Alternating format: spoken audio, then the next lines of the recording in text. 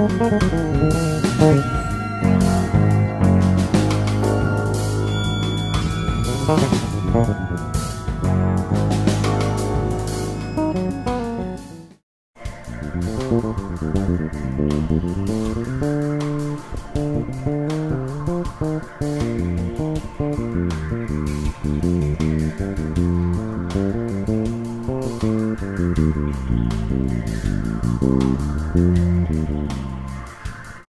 how you doing? Scotty from Scott's Bass Lessons again. Hope you're well. If you haven't checked out Scott's Bass Lessons before, make sure you do so straight after this lesson, because there is tons and tons of videos just like this one, all for free. So check them out.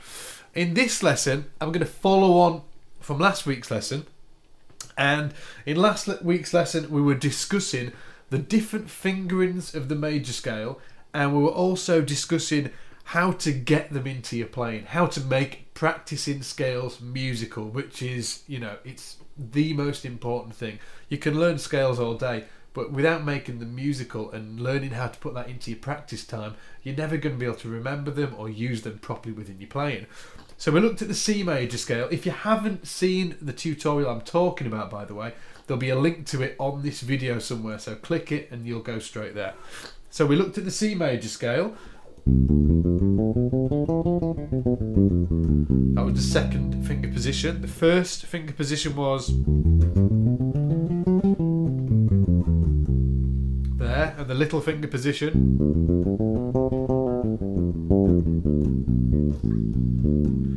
was there. And basically we went through back and forward, looking at the different positions, talking about how it's really important to be able to visualize these patterns on your bass, and then you'll be able to move freely between each of the positions, and you're aiming to have a mapped out visualization of the fingerboard when you're playing it. That's the aim. Okay, you're aiming to map it out, so you just look down and you can see all the notes that are within any chord.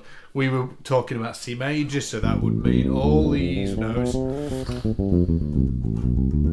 using just the different positions of the major scale and learning in different fingerings to be able to do what I've just done there. Now in this lesson, we're going to do it in the key of B flat. I thought we'd change it up a bit, you know, make sure you're learning your positions for different major scales, not just one, which was in the key of C. So B flat major we're going to be doing in. And again, as always, the backing track, if you're watching this on YouTube, click the link below and it'll take you straight to the page where you'll see this video lesson, and you can download the backing track straight underneath the video. It will say something like download backing track or something along them lines. Anyway, yeah. So what this lesson's about is getting patterns into your playing.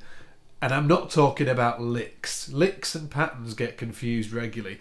A pattern is something like, it could be a pattern in thirds, and that's what we're going to be looking at this week. We're going to be looking at 3 different patterns. A pattern in thirds is something like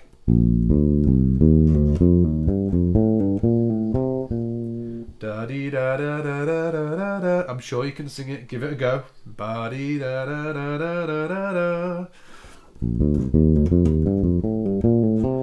Now it's really important that we have these patterns in our playing, because without them, all melodies basically are constructed of intervals, and it just so happens that these were intervals of thirds. So when I'm improvising a solo or a melody, I'm using these kinds of patterns within my improvisation to give it some sort of, to give the phrasing some sort of continuity, so every phrase joins to the next phrase, that kind of thing. For instance, if we were just zooming up and down a scale all day,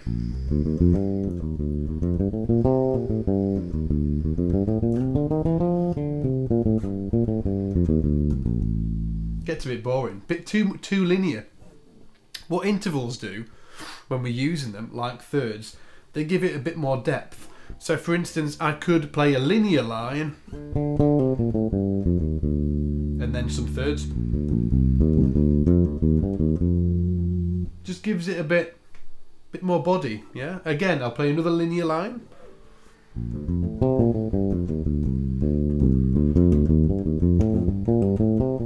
There, putting more thirds in. So this is the first pattern that I'm going to show you, and then we're going to try and fit it in with our soloing. So the first pattern in the B flat major, second finger position, that one, is B flat, D, C, E flat, D, F, and think about them in groups of 2 notes. So you're going Buddha, Buddha, D, F, E flat, G, F, A, G, B flat, A, C, and B flat. So played like that, it would be Buddha, Booty, Buddy.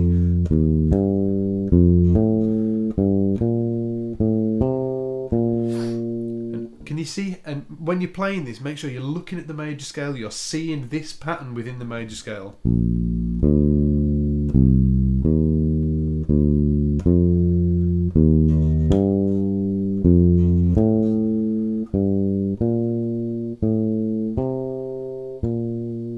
Now without any gaps.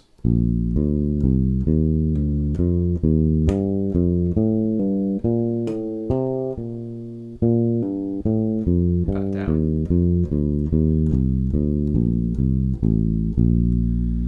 Now it sounds a bit like an exercise played like that.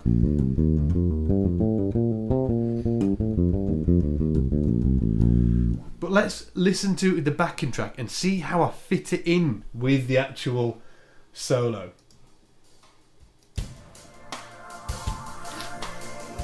Okay, linear.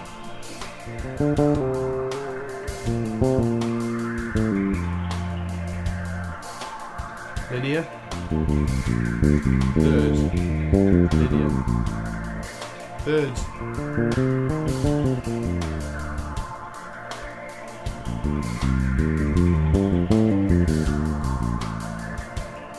Arpeggio. Thirds. Linear. Thirds. Linear. Arpeggio again. Thirds.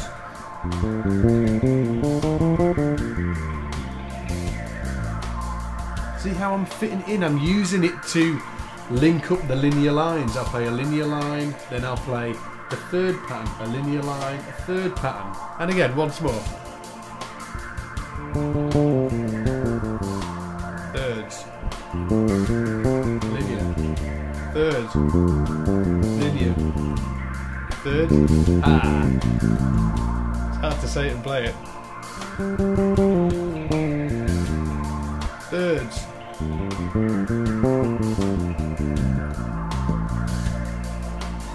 Now, let's look at the second pattern. The second pattern is up 3 of the major scale, and then back to the start. Boo-dee-da-doo. Then up the next note. Boo-da-dee-da. Then the next note. So we've got B flat, C, D, B flat. Think about this in 1, 2, 3, 4 in groups of 4. 1, 2, 3, 4. Then the next one, C, D, E flat, C, boo da dee dee. The next one, D, E flat, F, D. Next one, E flat, F, G, E flat, and obviously that carries on. Boo da doo, boo da dee doo, da da dee da, boo da doo, boo da dee doo, da da dee da, boo da doo, boo da dee doo.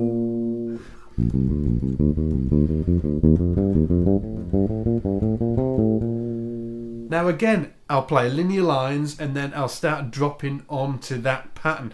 Now I'm not always starting on the B flat. I could be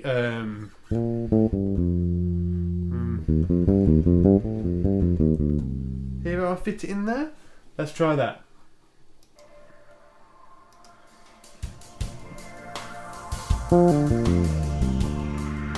Linear.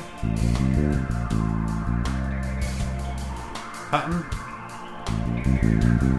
Linear. Pattern. Linear.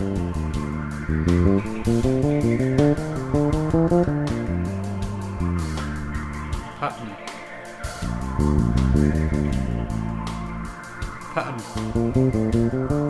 Linear. Pattern. Linear. Linear.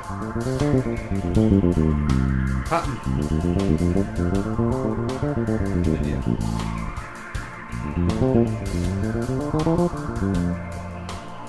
Pattern. Linear. Pattern. Linear. Yeah?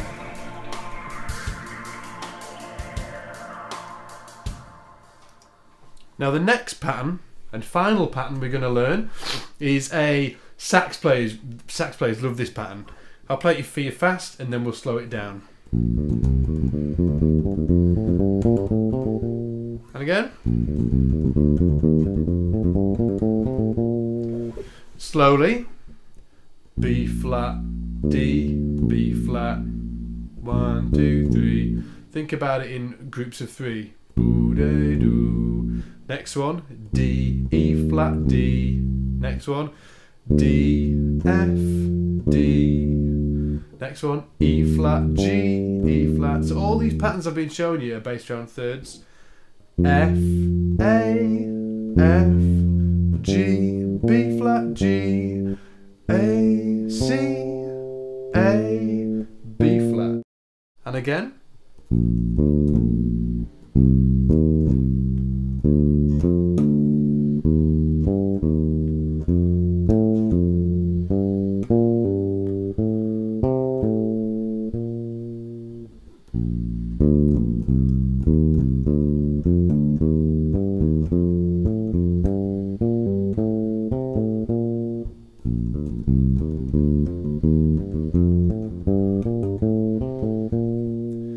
So with these patterns, I can either start a line off with them, a phrase, I could start it off with the pattern, or I could finish it off with the pattern, or I could have it within the middle of the phrase. Does that make sense? So what I'll do here, I'll explain. I'm going to start it off with a pattern, and then I'll end, and then I'll go into a linear type line. Okay, so I'll start off with the pattern, then into a linear type line. 2, 3, 4. Linear. Again.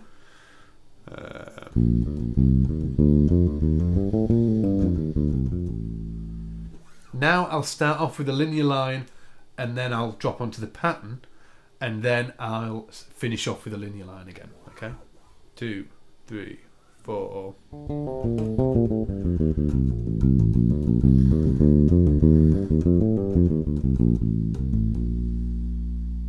So that was kind of sandwiched between 2 linear lines. Had linear line, the pattern, and then the linear line. Now I'll just play a linear line and have the pattern on the end. Okay, 2, 3, 4.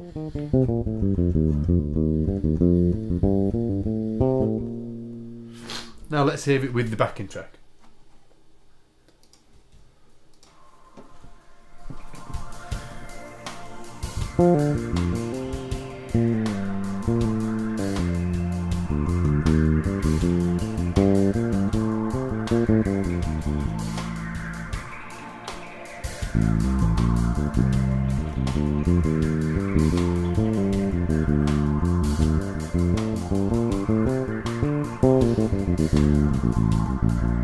That was all that pattern.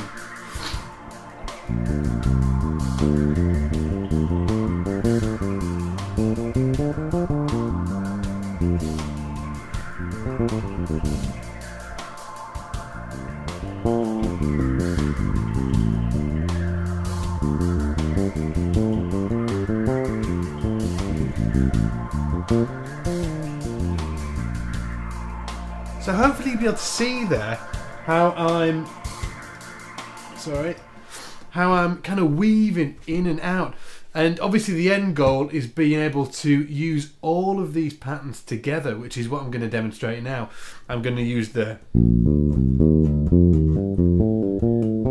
first pattern, then the second pattern,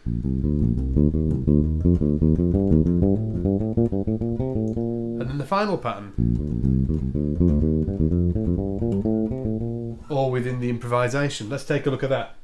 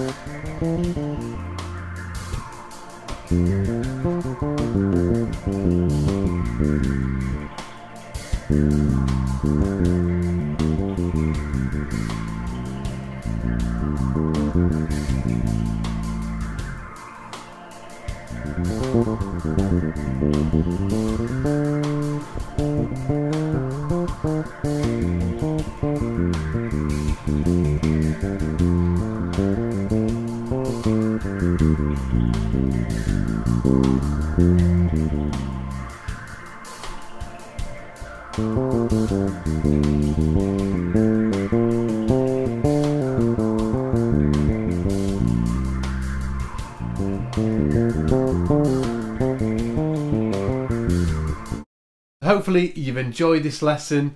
If you haven't been to Scott's Bass Lessons before, get straight over there now, check it out, download this backing track that's free with this lesson straight from the link below this video. And other than that, take it easy, get in the shed and make sure you click like. In a bit.